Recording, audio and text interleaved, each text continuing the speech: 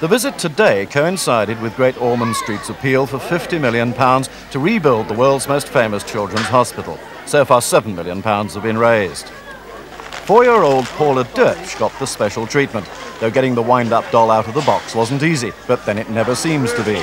Paula comes from Chile and has a nervous disorder that couldn't be treated in her own country. Beverly Smith, who's 10, was given the job of enrolling the princess in the appeal fund, requiring a badge of office.